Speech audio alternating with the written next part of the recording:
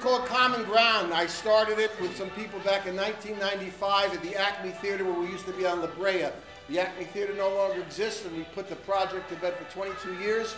We re-emerged it, reawoke it last year with Rob Brownstein in the active space of the Hudson Theater, simultaneously here at the Road Theater Company. This is our third series of Common Ground. And what this is we get performers to write semi-autobiographical pieces on issues that changed their life. We try to get them to do it in the now.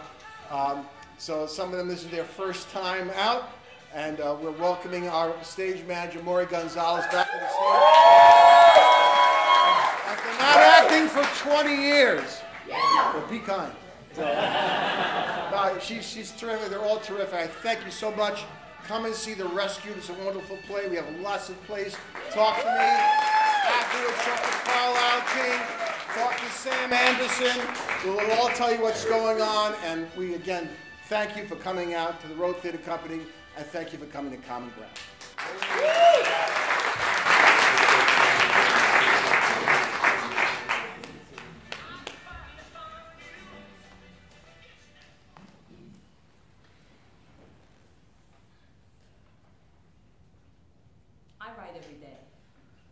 Every day for 45 days.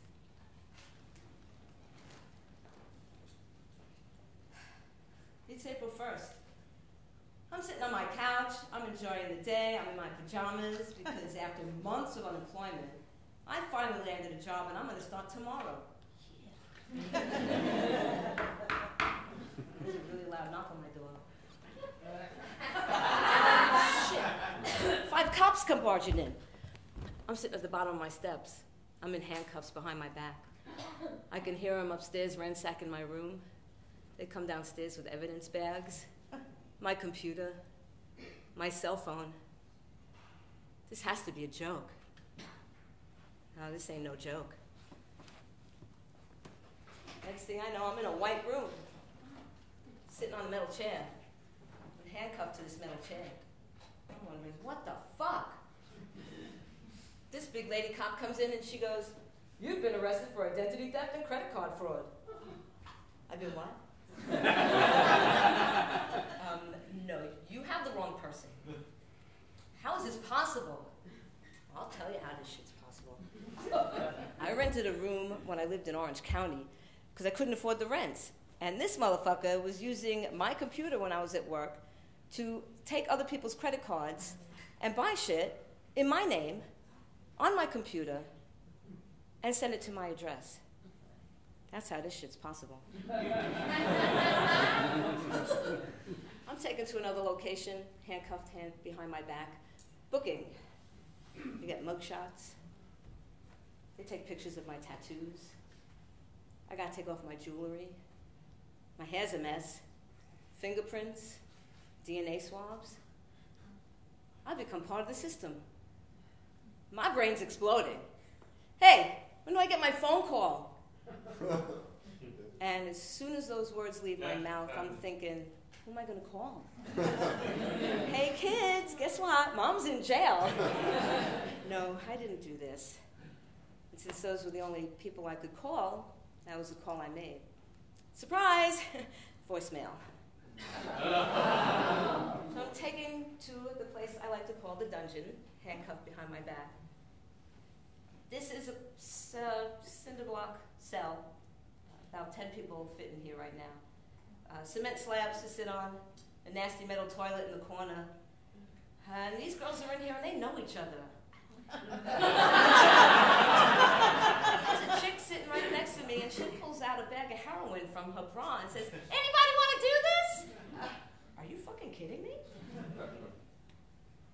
Taken down the hall, hands behind your back, don't look around, face straight ahead, to another big room.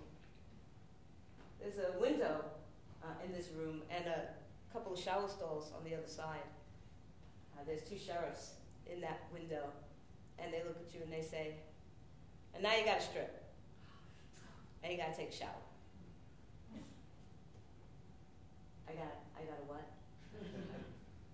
I gotta strip and take a shower. We don't really have much of a choice.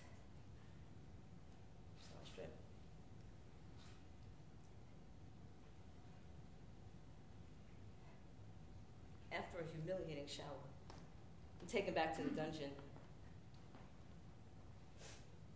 It's been 2 days since I left that voicemail on my kid's phone. Crazed, freaked out. I can only imagine what they're thinking. Me? I'm really scared. After 4 days, I finally get to make a phone call. 4 days. I call Angie. I kind of hope she doesn't answer, but I kind of hope she answers because I really need to talk to her. She answers, Angie, you gotta get me out of here, man. I can't do this. You gotta get me out of here. I can't be in here, Angie. I don't care what you do, but you gotta get me out. You gotta post bail. What's bail? $5,000? I know she doesn't have that kind of money. I know she knows nobody that has that kind of money. But I have to ask. She says, it's okay, Mom. It's gonna be okay. I love you, Ange. But you're out there, and I'm in here, and this is not okay. I feel lost. I feel broken. And I feel very alone. Next thing I know, I'm getting handed these mustard-colored scrubs, and by the way, orange is not the new black. And they tell me they're gonna send me to the farm. The farm? What the fuck is the farm? Apparently it's the place you want to be. No, the place I want to be is home. Turns out the farm is this big dorm room full of women. 75 women with metal bunks all over the place. You don't go in with anything. You get your bunk, and if you're used to sleeping on anything but an army cot, don't roll over in your sleep because the floor is really hard.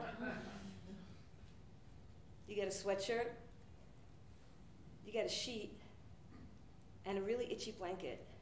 But if you wrap the sweatshirt around your blanket, it doubles as a pillow because you don't get one of those either. You really don't get anything unless people from the outside put money on your books. And then you can buy stuff, like food, paper, pencils, soap, toilet paper.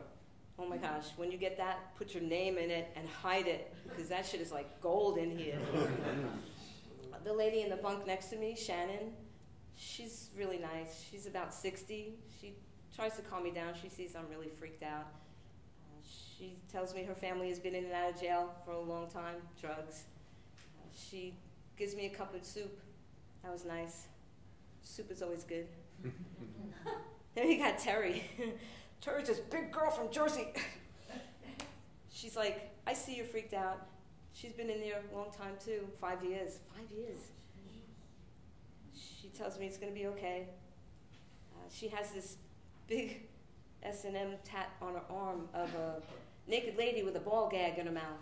I'm really not sure I want her to be my friend.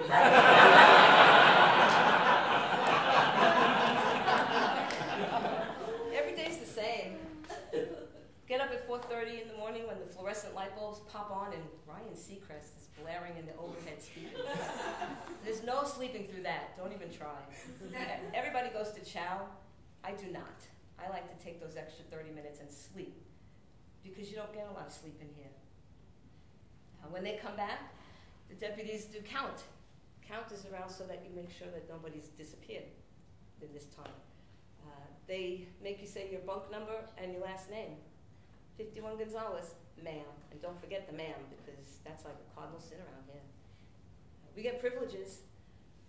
Privileges, you go to the day room. There's a TV hanging from the ceiling. We can sit at the table and talk to the ladies. There's books, there's a little library. We have newspapers, but for some reason they cut out some of the articles. I don't know what that's about. It's trial day. Yeah, trial day. Trial day is when you get to go and plead your case to the judge. Not really. It's not like when you walk into the courthouse and you're sitting there like Judge Judy and you're in the courthouse. No. We are taken down, hands cuffs behind our backs, down this narrow corridor in a teeny little elevator, claustrophobic. And then we're put into this giant cell with about 35 people. The lawyers will come and they'll walk up and down in front of the cell. And when they call your name, you step up. And they tell you what plea you're going to get, or what sentence you're going to get, or what deal you're going to take. And I get this public pretender who's spouting all this legal jargon at me, and I'm thinking, could you please speak English? I really don't know what you're saying, and I didn't do anything wrong. But that doesn't matter.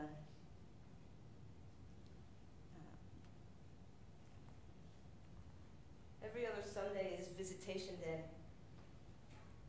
That's when the family and friends come and visit you in this place. My kids say they'll come visit. I know Angie can't because she's in New York, but Heather and Jeremy say they're going to come visit. I don't really want them to see me in here. No kid should see their mom in this situation. So we hand behind our backs and we walk down this room to this other big room, and we sit with our backs to the room. You don't talk. You don't turn around. You wait to hear your name called. I hear my name. I look over. I see my kids sitting over there. And they're smiling.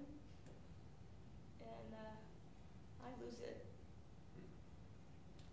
I go sit over there with them, and all the tears that I've been holding on to for so long just come pouring out. Hey, Mom, how you doing? Hey, guys, I look like shit. They talk. We talk. We have a nice conversation.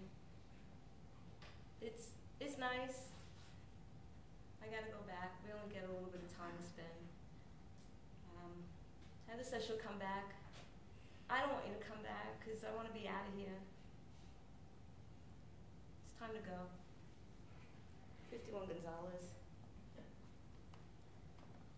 You know, when you think about 45 days out of your life, out here, it doesn't really mean much because you can go and do whatever you want and be wherever you want.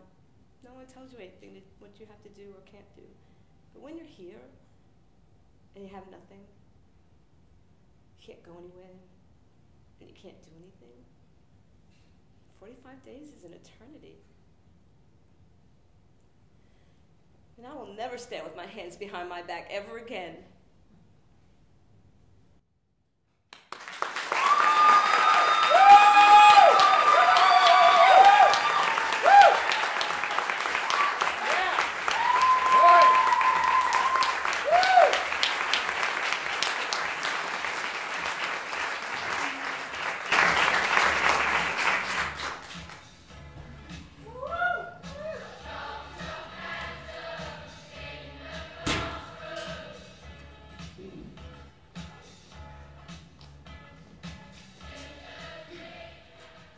I'm 11 years old, and I live in a small industrial town in the northeast of England, on a street called Corporation Road. About 5 miles down this way are two huge chemical plants, British Steel on one side of the road and ICI on the other. And further up, in the next town, Hartlepool Nuclear Power Station. The air is less than fresh, put it that way. Almost everyone I know has at least one parent that works at one of those places, and chances are they'll end up there too. That thought scares me more than anything. Our little house is next to a gas station opposite a bus stop, and I go to sleep every night to the sound of traffic. I live there with my 4 sisters and my mum and dad. Now, my parents can't afford good schools for all of us, so they've opted for homeschooling instead. So for the last 11 years, I've spent the mornings doing lessons with my mum and the afternoons running free, riding my bike, going to the park, listening to music with my sisters. Now I have nothing to compare my life to because we're the only kids in the whole town that are homeschooled. But somehow, I know I'm experiencing something really special and that I get a chance to do something different with my life, be someone different. My parents' bedroom looks out onto a school, and sometimes I hide underneath the curtains, press my face against the glass, watching all the school kids during recess. Their world is so strange. Their interactions so foreign. They all look like little black beetles in their identical uniforms, scuttling back and forth, chattering in a language that I don't understand, and I don't think I want to. Then one day, during the summer before I turned 12, my mother announced that she's going back to work. It's hard raising 5 children on one teacher's salary in the northeast of England. And we are so tired of being broke. So, it's off to school I must go. The arrangements are made at the local Catholic school, the books bought, the uniform acquired, and just like that, my world is blown apart. Gone are my earrings made out of safety pins. Gone are my sneakers with the rainbow laces. Gone are my favourite jeans, perfect for climbing trees and scaling walls. Gone is my turquoise mascara and green nail polish. And in their place, white socks, patent leather shoes, and lots of itchy navy.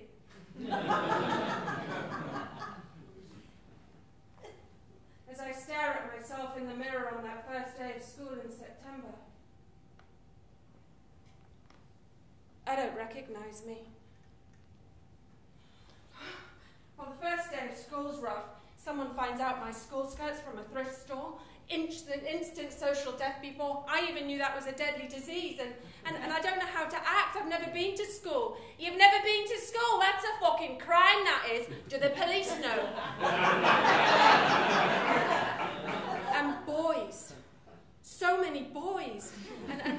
And rules. And bells. A bell for every chunk of my life that's been divided up and handed back to me on a piece of white paper called a schedule.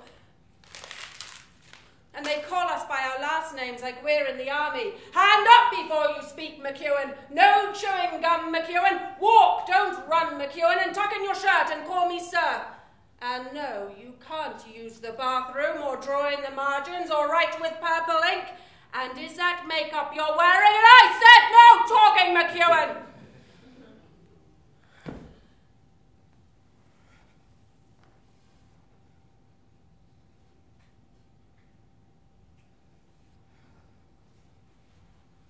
Every year, my family and I go to visit a friend's farm in Wales during the autumn break.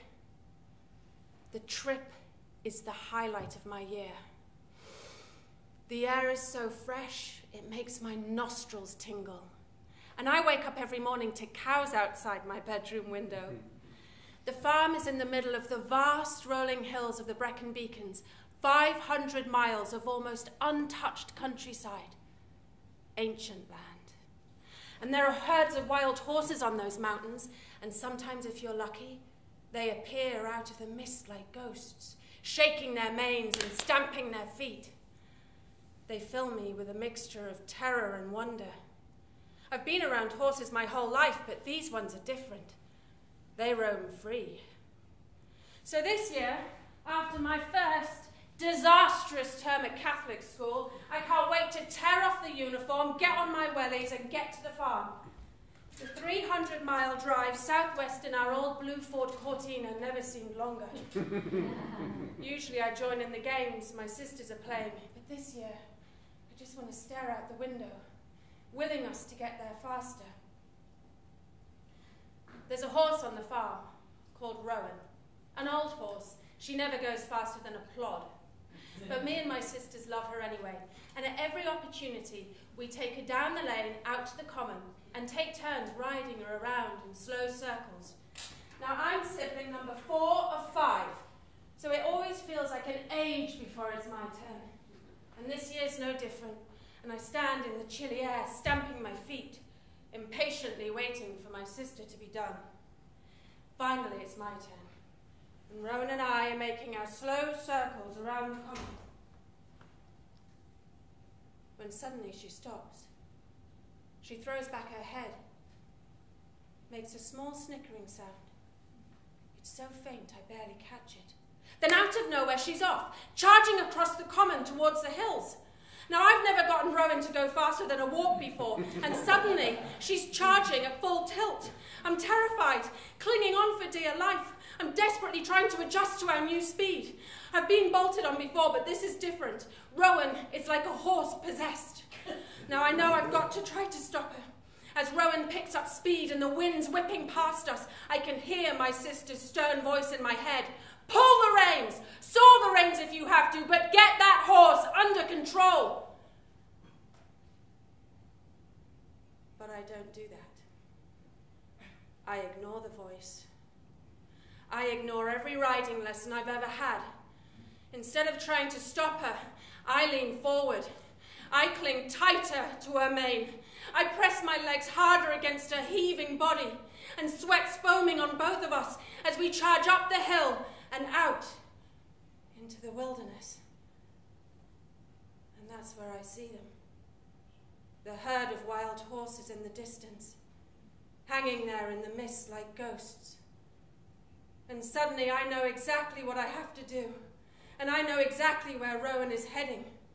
As we gallop past a shallow pond, I take my feet out of the stirrups, release my hands from the reins, and let myself fall.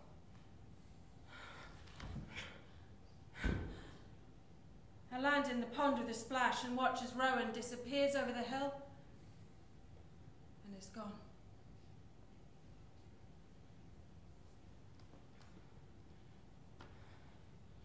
Stand. Inspect myself. Aside from a wet backside, I'm unharmed. Heart still hammering in my chest as I turn a full circle. And that's when it hits me. It's silent. Completely silent. It's a silence you don't experience in a 2.5-bedroom house that you share with 6 other people, next to a bus stop opposite a gas station in a small industrial town in the northeast of England. And a silence you certainly don't experience in my new school, with the screeching chairs and banging doors and endless bells.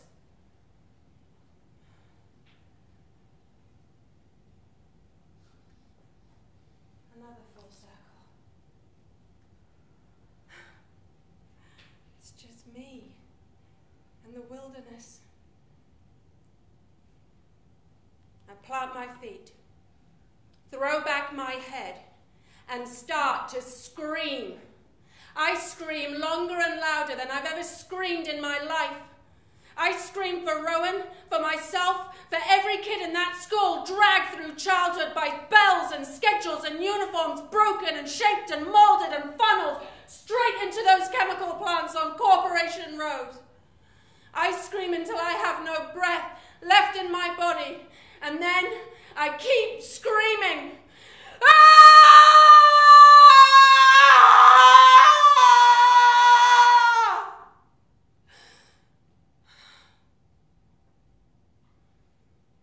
I don't stop until I see my sister's head bobbing closer on the horizon as she's running towards me, her eyes wide. Screaming your head off in the middle of the countryside isn't a very British thing to do.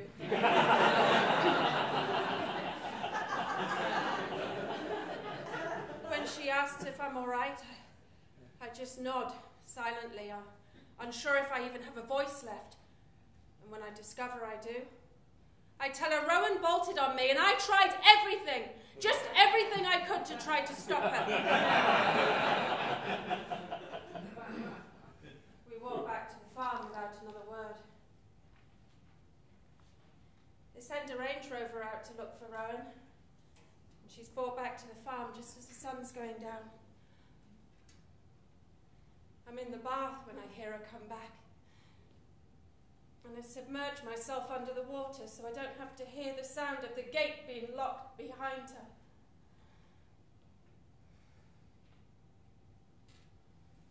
A few days later, I'm back at school, back in the uniform, back on the line, shirt tucked in, no gum, hand up before you speak. A bell to sit, a bell to stand, a bell to walk, eat, Don't walk, run.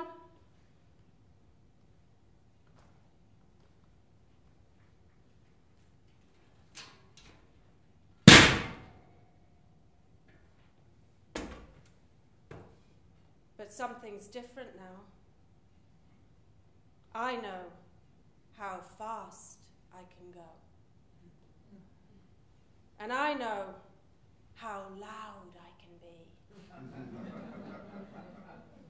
And I can see the wild horses in the distance, shaking their manes and stamping their feet.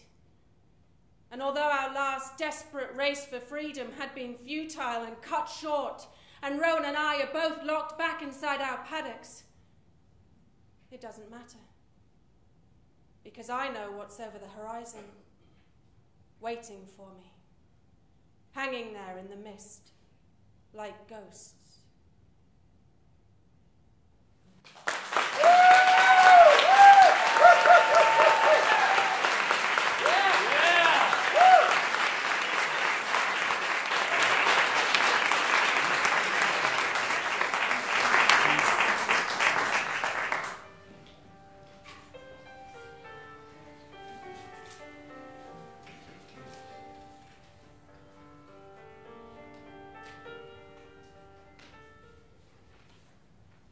Hey, Dad,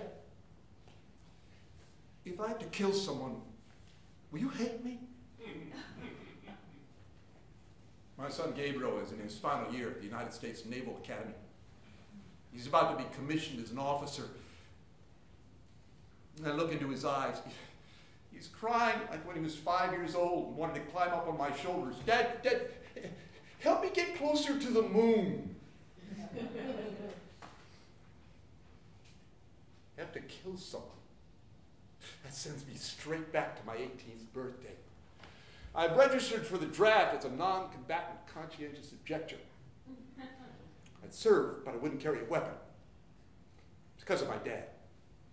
In 1942, he's a struggling actor, subsisting on avocados and brown bread, and studying with Max Reinhardt in Hollywood when he's drafted. He's not a conscientious objector, but he serves as a medic in World War II. I want to be like my dad. 1968, I'm a theater major at San Francisco State. Vietnam is no longer a page 6 story. Tens of thousands of Americans and over 1 million Vietnamese have died. We produced Requiem, a play about 6 American soldiers who took part in the My Lai massacre. I play PFC Mike Terry. I discover how a gentle Iowa farm boy can learn to hate so deeply that he rapes, mutilates, and murders. My father was from Iowa. 1970, December 1st, 4 a.m., I'm standing under a street lamp in the Mission District waiting for the San Francisco Chronicle delivery truck. The people passing by have no clue that my future hangs on what I'm about to see in that paper. I scream at them for being so insensitive. Well, not out loud. An inner scream. Because I've earned my diploma, I've lost my draft deferment, so I am fresh meat for the selective service. But who's going to selectively serve? Well, today they're instituting a birth date lottery. Whoopee. First third, 1 through 122, screwed. They'll be drafted. The middle third is stuck in limbo, and the last third can go join a commune or get a job at IBM. My birth date is February 14th. Here's the lottery truck. Okay, I paw through the paper to the lottery chart. Okay, February 14th.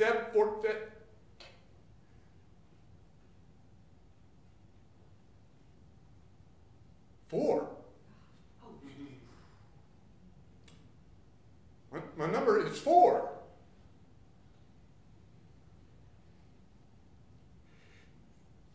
Abraham Lincoln said, "The final decisions are made in silent rooms, where every man must skin his own skunk." I now have a skunk to skin. At 18, I chose non-combatant, but My Lai and the last 4 years of this war have changed my thinking. I mean, what does it matter whether I ship the bullets or shoot them? I'd still be in it. thinking about my dad. And I realized if I were my father in 1942, I would serve. If I'm really conscientious, I have to admit to myself that I am not a conscientious objector. But I'm not my father. And it's not 1942. I will not serve in this war. Months pass, still waiting to hear from the Selective Service, or the SS, as I now call them. My home is a converted postal van. I'm working for Diney Wash Diapers. I'm a diaper dispatcher. Do you know how many diapers a baby goes through in a week? 84. That's one every 2 hours. I like the owner. She publishes a newsletter full of diapering tips and anti-war stuff. I smile every time I slip that newsletter into a bag of warm, clean diapers. By summer, I'm in the Sierra Nevada fighting fires. Finally, notice from the SS, report for pre-induction physical, Oakland. I ignore the notice. Hey, I'm fighting for my country. I'm fighting fires. I'm jumping out of helicopters. Well, I mean, the choppers have landed when I jump out, but I'm sure.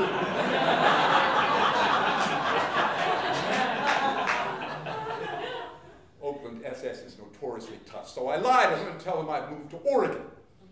And for $50, Dr. Banerjee writes a letter stating Mr. Collison has anger issues, and if drafted, may shoot his commanding officer.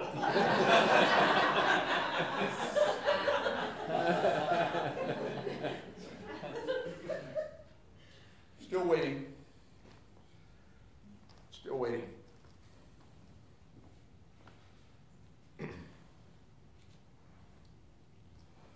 Finally, the SS orders me to report for pre-induction physical, Portland.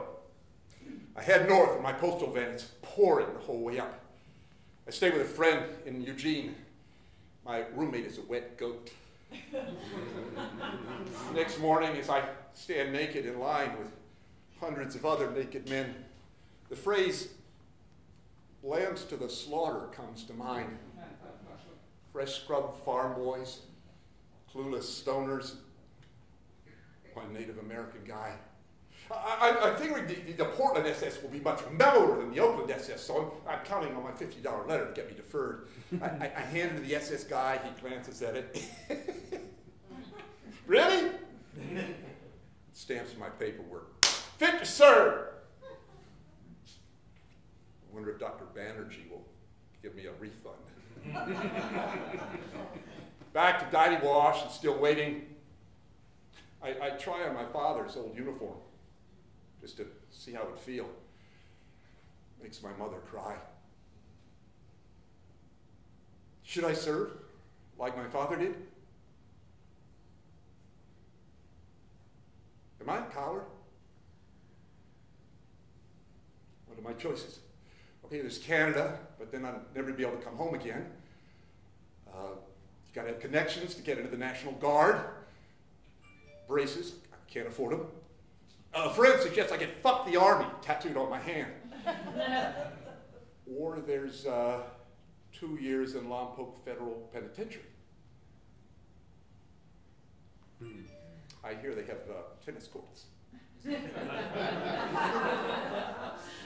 Early autumn, things get serious. Report for induction physical, Oakland. See, Portland was my pre-induction physical. Oakland is my, well, if I pass this time, it's either Vietnam or prison.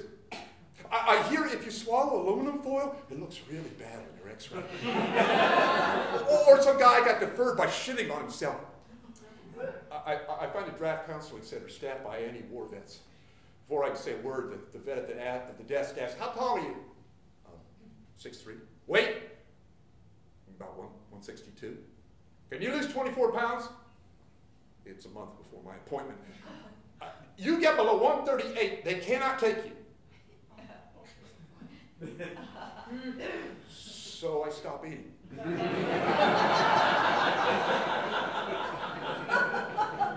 My appointment falls a week before Thanksgiving.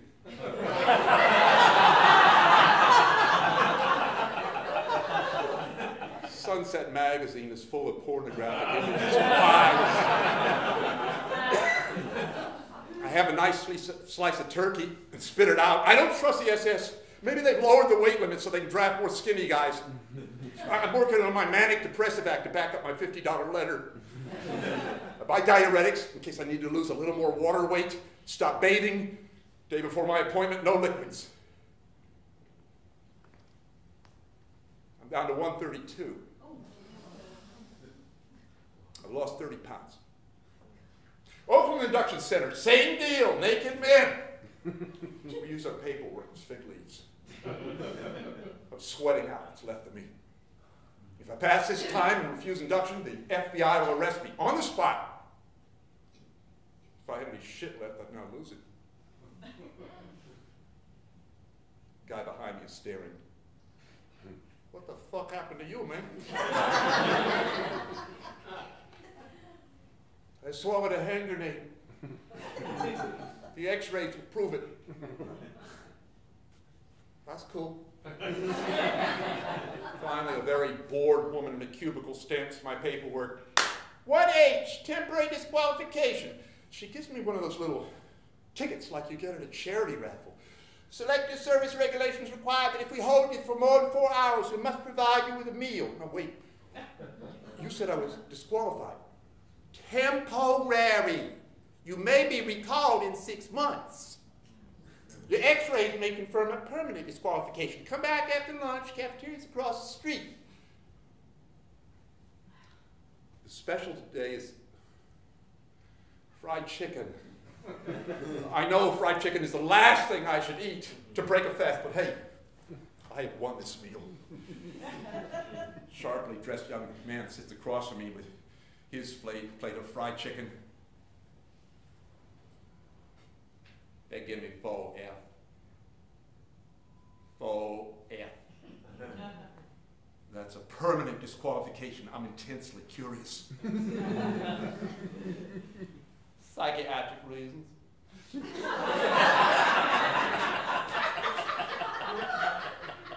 Man, they would have flopped me if they know where I work. Langley Porter Psychiatric Institute. Man, I'm so happy I can't even eat. You want mine? Yes, I do. So I finish off both plates and a slice of mince pie for good measure. After lunch, I report back to the SS. They didn't find a hand grenade or anything permanent. You may be recalled in 6 months. Oh, God. Am I going to have to be a serial anorexic? Reaching into my mailbox now feels like sticking my arm down the throat of an alligator. I'm going to pull out that dreaded SS letter. They're going to call me back. 6 months. Nothing. Back to firefighting. A year. January 1973. Walter Cronkite says the draft is over. I'm free.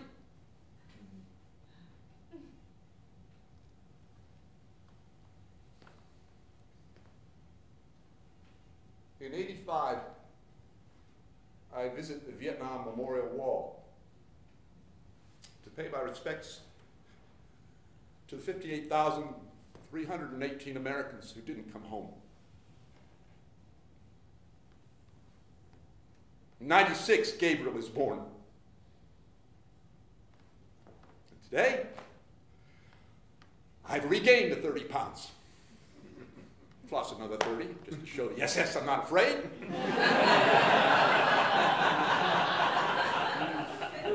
Finally, the call I've been waiting for comes. Hey, Dad, guess what? I got my first choice. Naval aviation.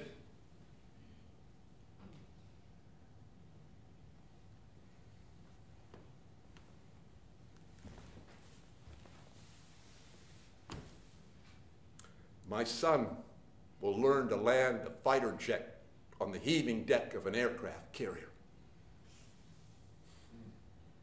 Gabriel knows my story. Everything from the wet goat to the hand grenade. Dad, Kate, are you ashamed of me that I didn't serve? No, Dad. You did what you believed was right. I dream of my father standing naked in a forest raking pine needles. I wrap him in his khaki coat. I dream of my son lying in his back in the night sky above a darkened sea. I am bracketed by generations that served or will serve. I did not serve. I skinned my own skunk. And as to my son's question, if I have to kill someone, will you hate me?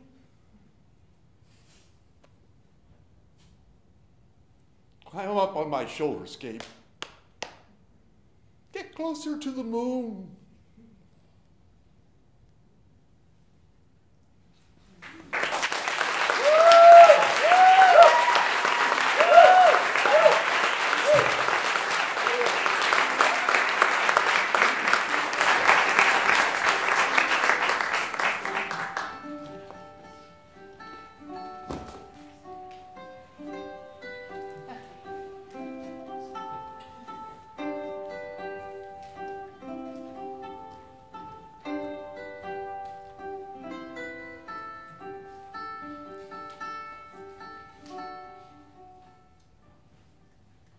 U.S. Air Flight 405, a regularly scheduled domestic passenger flight between LaGuardia Airport in Queens, New York City, New York, and Cleveland, Ohio, on March 22nd around 9:35 p.m., crashed in poor weather in a particularly inverted position into Flushing Bay shortly after liftoff from LaGuardia.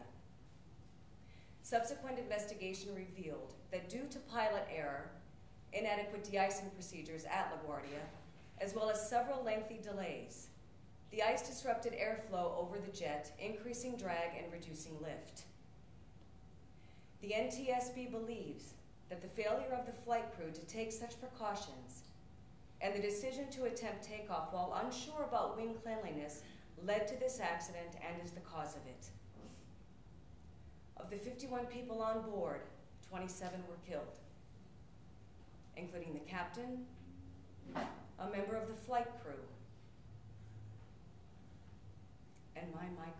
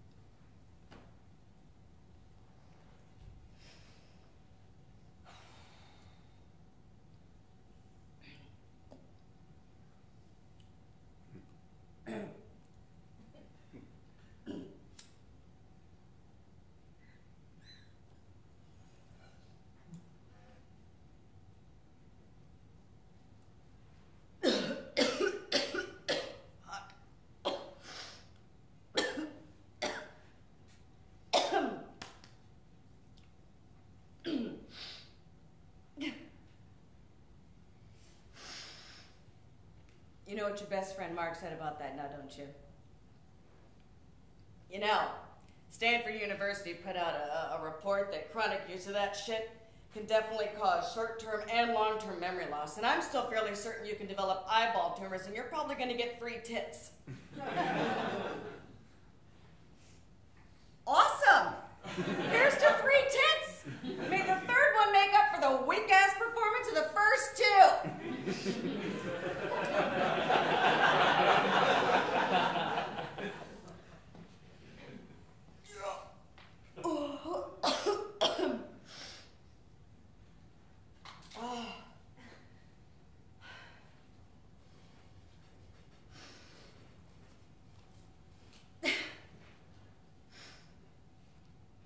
All right, Michael, moving you out of this place is one thing, but I cannot not believe, A, that you kept all of this shit. I mean, look. Merry Christmas. I still love you. I can't believe that your parents are letting us take anything we want. I mean, honestly, if this was my child, don't touch it. It's mine. I couldn't have done that. You know, Lori told me what you said, by the way. Just now. I mean, obviously you can realize this is information I could have used a year ago, right? I mean, I just assumed that you knew I felt the same way. I mean, it's pretty obvious, isn't it? Well, at least I thought it was.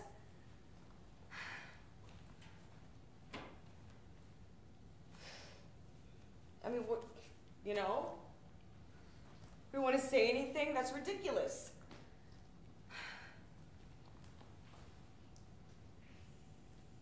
Oh.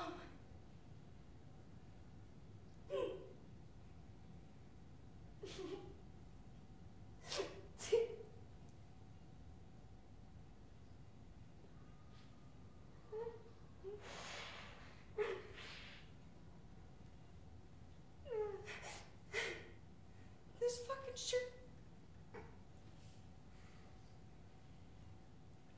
You are so laughing your ass off right now at me rummaging through your dirty fucking clothes. Oh, God. I am so glad that you're a lazy shit. Oh, my God.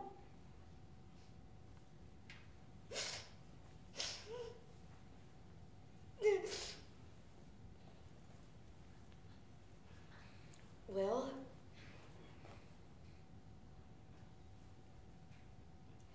so I guess now you know how I feel.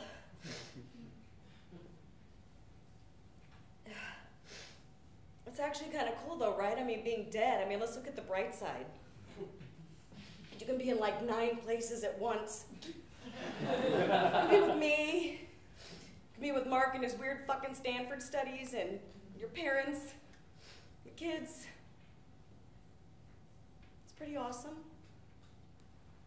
Oh, and I do want to thank you for saving me the daunting task of having to choose between you and Denzel, so that's going to be pretty easy now. He's really going to be stoked.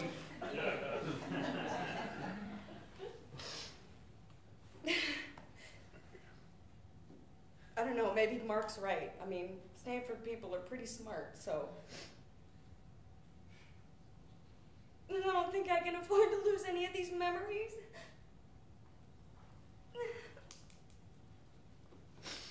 I'll just give it to Louis. He can't remember shit as it is.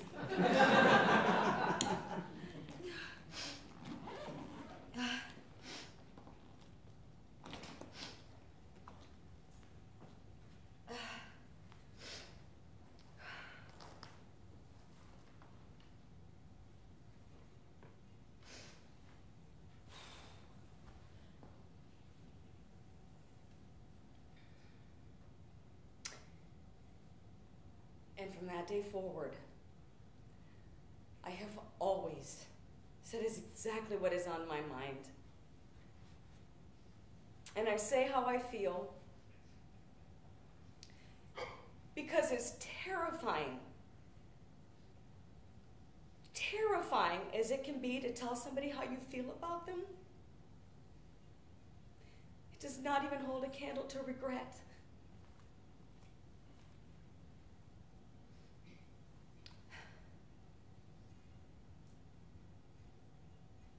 I love you, Michael.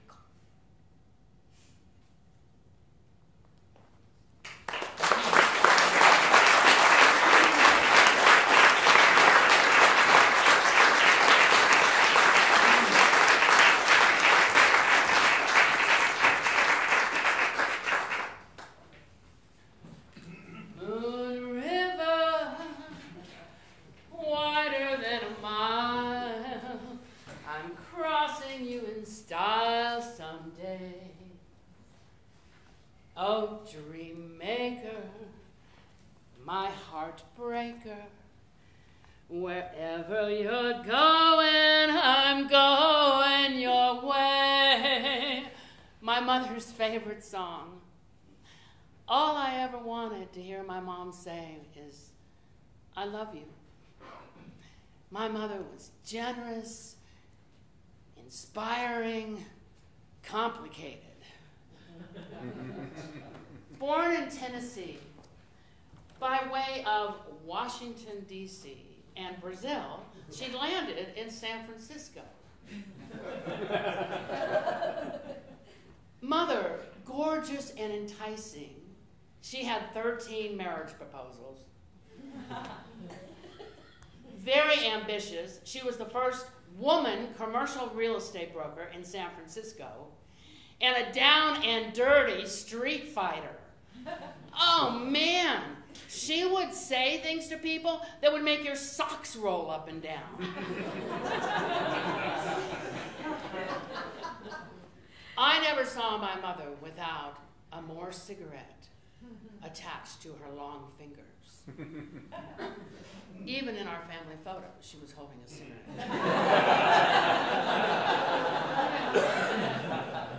We learned right off the bat, don't talk back. I've had enough of this. Go get your sweater, we're going to the doctor. I don't want to go to the doctor. Sandra Michelle Gillette, sweater now. You need help.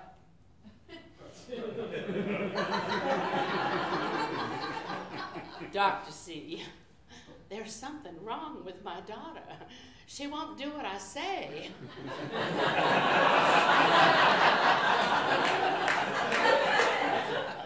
Stays by herself all the time, reading books and playing with imaginary friends. Leave her with me for an hour. Find out what's wrong with her. There's nothing wrong with me. Don't talk back. Dr. C, fix her. Mickey, come sit over here. Is there anything bothering you? Do you have friends? No. Do you want friends? Yes. What do you think is stopping you? I think the other kids are afraid of me because I have a rash all over my body. It's eczema, and when I start to itch, I can't stop scratching. Do they give you medicine for it? They put me in the hospital. They tape wet bandages all over my body so I can't scratch. When I scratch too hard, my skin rips off, and it gets sticky, and I can't open my arms.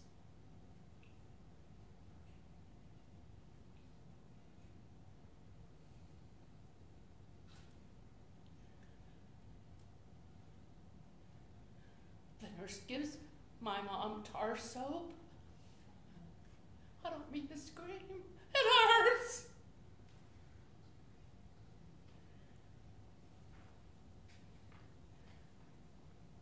What happens right before you start to itch?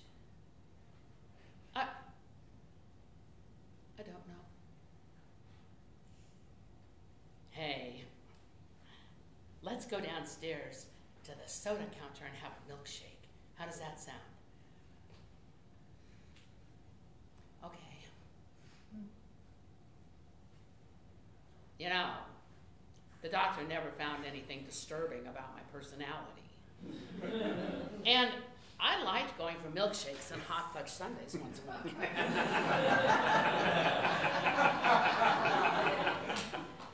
At age 10, I was sent to a boarding school. To my grandmother's, to my aunt's, and to a performing arts boarding school. When I returned at 17, everything was different. Who was I? The unknown sibling that didn't belong. I never lived with my family again. But Mom and I developed a routine of talking on the phone every Sunday morning. I would never call her in the evening. After 5 p.m. was Mom's drinking time. There was the before 5 person and the after 5 person. I would never call her after 5. It wasn't safe. While she was drunk, she had a really bad habit of writing nasty letters to her children. Dear Mickey, you are fat. I hate fat people. Why do you eat so much? I have always been slender. Men tell me how beautiful I am. Maybe if you lost weight, you'd find somebody who'd love you. I can't stand fat people. I can't even look at them. I hope you change who you are. Mom.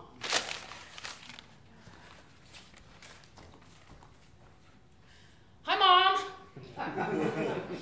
I got your letter. Why do you send things like this? I have to tell you what I think. I'm so happy. And I go out to the mailbox and I find a letter telling me how awful I am. This is exactly why I mail them. I don't want to hear how you feel.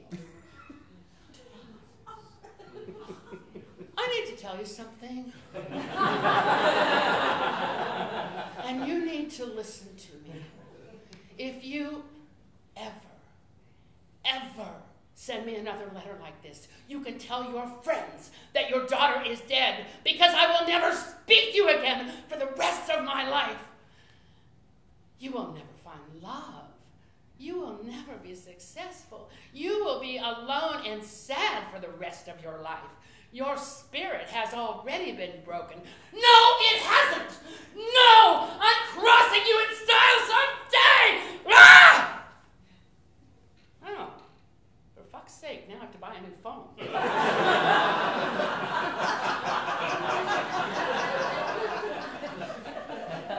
But I never got another letter.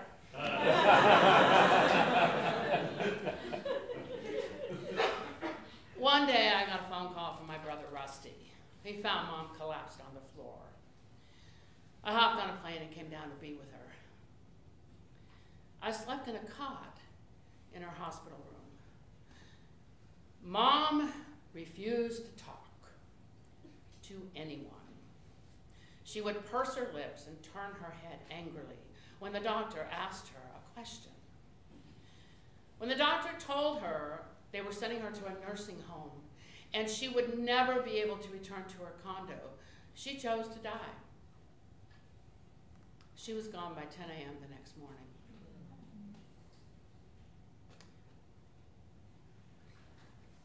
She never told me she loved me. 3 weeks later, I flew down to San Francisco to start packing up Mom's things. Sitting in the twilight, looking out her window from high on top of Nob Hill, I saw both the Golden Gate Bridge and the Bay Bridge. I looked down at Huntington Park, Grace Cathedral, where my brothers went to school. The next morning, I called my sister to find out when she was arriving to help. And she said, "You don't know what happened, do you? 9/11 happened. All flights were canceled." I was nervous being by myself, so I threw everything I could into Mom's car, including 5 boxes of books, and I drove back home to Seattle. I put the books in my basement, and there they stayed for 11 years. In 2008, I left Seattle. The books traveled with me down to LA. I put them in my garage, and they stayed there for another 5 years. Springtime, and my church in Pasadena announced a book sale. I packed up a few of Mom's books to donate. One Sunday, Alberta, one of our senior congregants, came up to me and said, "I bought this book at the book sale a year and a half ago, and it's been sitting in my trunk ever since. When I finally took it out yesterday, the wind blew it open, and this fell out. It's addressed to Mickey Gillette. Is that you?" The envelope was sealed. No stamp. It's my mom's handwriting. My address in Seattle.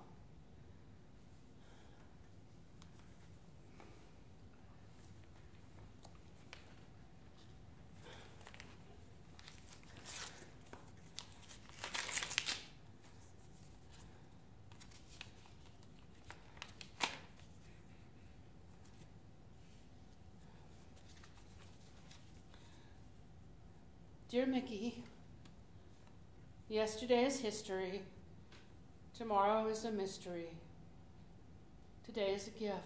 That's why they call it the present. I love you, Mom.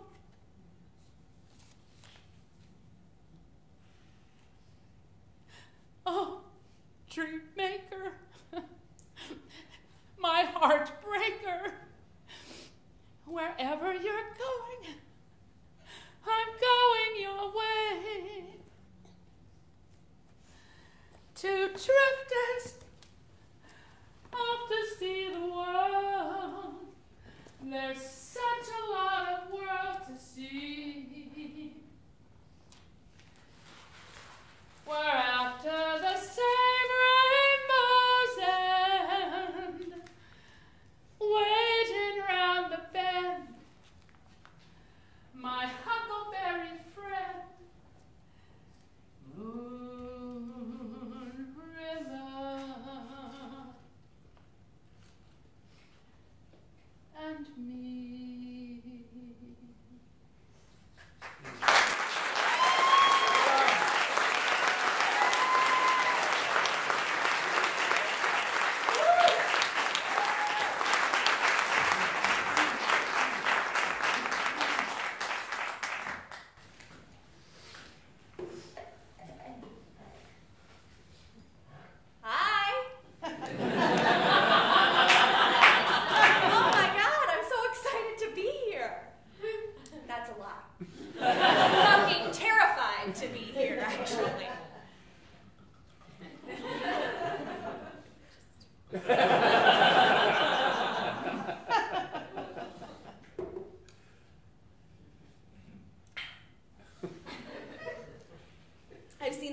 Installments of Common Ground here at the Road, and have been floored by the bravery of these artists, the compelling stories they were willing to tell, and I thought, nope. Doing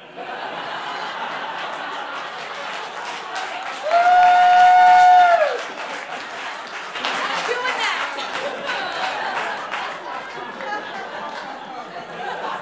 Not that I don't want to.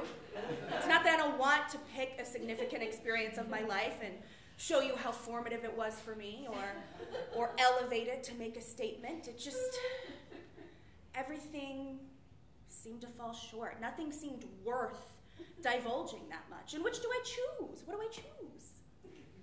When I was 12 and bullied naked in the girls' locker room for having a fire crotch, the ginger people are very tragic and bullied. Don't forget it.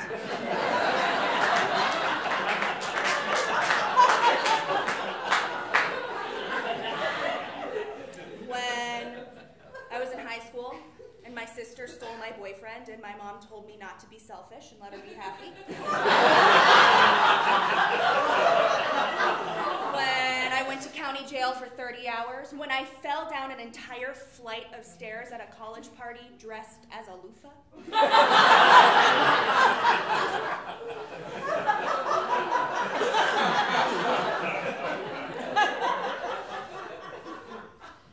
When my friend hung himself the day after I directed him in a major school assignment, and the weight of that final performance haunts you.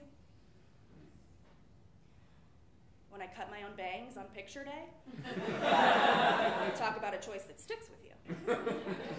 I can't choose one. I can't choose one thing. I'm not one of those things. I'm all of those things. So what does that leave us with? The person you see before you. A 20-something actress/bartender and hating it. Not really, but really.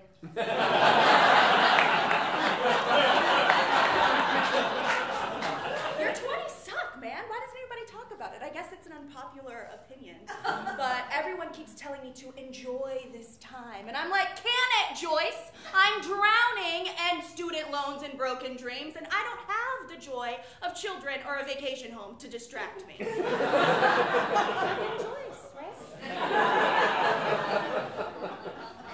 I do have distractions. Work. I'm at work. I was actually at work a few months ago. And this man came to sit down at my bar, and so I frankly greeted him, and he said, "Man, I just love him young and bubbly." Yeah, it's gross. He asked me what my name was, and a little less bubbly. I said, "Jennifer?" "No, honey, your full name." "Nope." "Jennifer's enough." "You're right. You're right, darling. You are enough. You'd be enough for anyone with all that attitude and your full figure. I would totally eat you out." I know. Have I made you feel uncomfortable?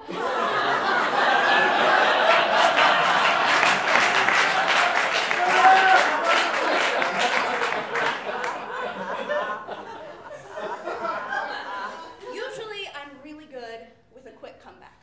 A witty retort is my forte. I know that comes as a shock since I'm so shy and reserved.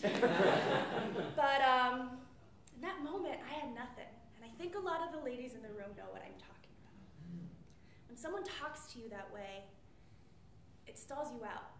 You're like suspended in time for a moment, thinking, did I really just hear that?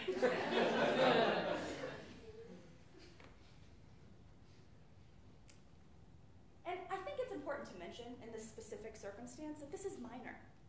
On the barometer of verbal assaults, this is small, insignificant, really. Graphic, absolutely. Tactless, yes. You would totally eat me out. Maybe just say that you would go down on me, sir. We are at a restaurant.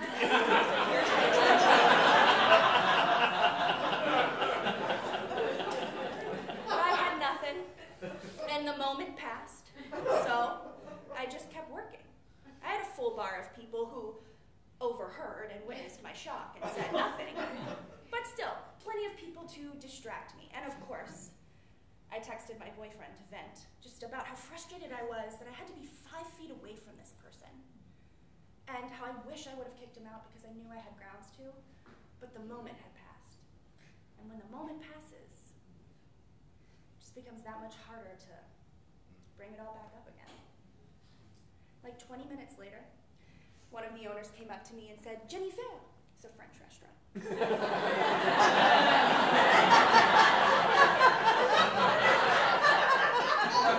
"Is someone harassing you? A man ring the telephone to say someone saying inappropriate things." Once I told him what happened, I got to tell that motherfucker to make like his snails and escargot.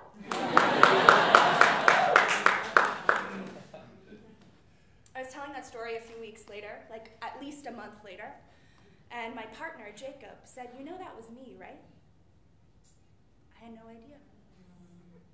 He had called to complain because he didn't want that man sitting at my bar any more than I did. That story's special to me for a few reasons, but it's worth telling because it shows character. Character of a good man, character of a bad man, character of a good person and a bad person. And moreover, and most importantly, in my opinion, it shows someone who doesn't seek to be the hero, but facilitates a moment in which the victim can be their own. That's pretty special. I may not be willing to rip open my deepest wounds, whether for fear of judgment or self-preservation, I can't be certain. But I also know that it's because I'm not one of those things. I'm all of them. I'm not one story. I'm the whole picture. And if you're someone who looks at a person, disenfranchised or not, and you see one thing, and you capitalize on that difference, that makes you someone who doesn't see the whole picture. And I don't like you.